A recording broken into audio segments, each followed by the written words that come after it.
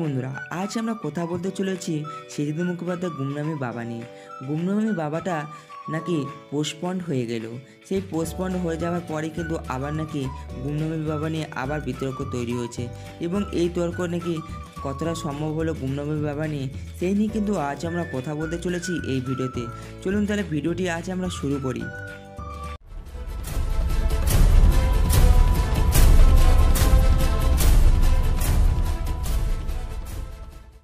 ভবিষ্যতের ভূত নিয়ে এখনও পর্যন্ত বিতর্ক চলছে, তারই মধ্যে আবার একটি ভবিষ্যতের সিনেমা নিয়ে বিতর্ক শুরু হয়ে গেল। বিতর্কের প্রধান চরিত্রে আবার গুমনামি বাবা। গুমনামি বাবাই কি নেতাজি, তা নিয়ে কিন্তু বিভিন্ন মহলে নানা মত রয়েছে। সাধারণ মানুষের মধ্যে তা নিয়ে কিন্তু কৌতূহলের শেষ নেই। এই গুমনামি বাবা পরিচালক সৃজিত মুখোপাধ্যায় আগামী দিনে প্রধান চরিত্রে ছিলেন, অর্থাৎ প্রসেনজিৎ চট্টোপাধ্যায় সৃজিত মুখোপাধ্যায় এই গুমনামি বাবা চরিত্রে অভিনয় করার কথা ছিল।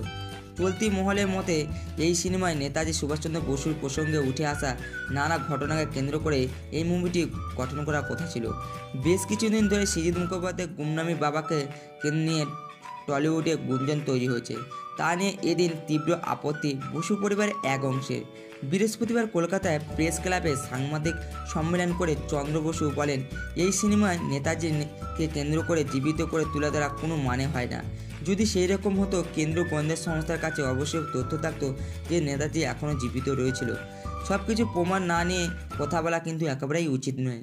মানুষকে বিভ্রান্ত করার চেষ্টা করা একেবারেই উচিত নয়। কিন্তু গুমনামি বাবা এবং নেতাজিকে এক করে দেওয়া তা কিছুতেই মেনে নিতে পারছে না চন্দ্র বসু। তিনি নেতাজির প্রপুত্র। তার কথায় ফৌজিবাদে যে গুমনামি বাবা যে ছিলেন তার কোনো প্রমাণ নেই। উদ্দেশ্য প্রমাণিতভাবে নেতাজির সঙ্গে যোগসূত্র স্থাপনের চেষ্টা করছেন অনেকে।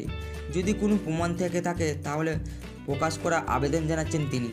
এরপরে সৃজিতের নাম করে তিনি তুরুপ ছাড়েন। এই সিনেমা তৈরি করলে কলকাতা থাকতে পারবেন না কিন্তু সৃজিত মুখোপাধ্যায়, এমনটাই তিনি উদ্দেশ্য করে তাকে বলেছেন। এই বিষয়ে চন্দ্র বসুকে একটি টুইট করেন সৃজিত মুখোপাধ্যায় এবং তার টুইটটা কিন্তু বিশাল লম্বা চওড়া একটি টুইট কিন্তু তাকে করেন এবং এই টুইটটা যদি আপনারা পড়ার ইচ্ছে থাকে আপনি এই ভিডিওটিকে পোস্ট করে দিয়ে অবশ্যই টুইটটা দেখে নিন এবং কী লিখেছেন সেটাও আপনারা একবার পড়ে নিতে পারেন। তার জবাবে সৃজিত মুখোপাধ্যায় সোশ্যাল মিডিয়াতে লেখেন, আমি এই দেশের নাগরিক এবং আমি এই সিনেমা নিয়ে তৈরি করবই। আপনার সঙ্গে দেখা হবে 2020 সালের জানুয়ারি মাসে সিনেমা প্রিমিয়ারে। অর্থাৎ অবশ্যই কিন্তু এই মুভিটি আসতে চলেছে আপনাদের সামনে, সেটা কিন্তু 2020 সালের মধ্যেই রিলিজ করা হবে, তা কিন্তু তিনি স্পষ্টভাবে জানিয়ে দিয়েছেন। এই বিষয়ে কোনো আরও তথ্য হলে আমি অবশ্যই আপনাদেরকে জানিয়ে দেবো। ভিডিওটা কিন্তু আজ এই পর্যন্ত। ভিডিওটা যদি তোমাদের ভালো লেগে থাকে অবশ্যই লাইক করে দিও এবং তোমরা যদি আমার চ্যানেল নতুন হয়ে থাকো আমার চ্যানেলটি সাবস্ক্রাইব করে দিয়ে পাশে থাকা বেল আইকনটি প্রেস করে দিও, যাতে আমার পরবর্তী ভিডিওগুলি খুব তাড়াতাড়ি তোমরা পেয়ে যেতে পারো।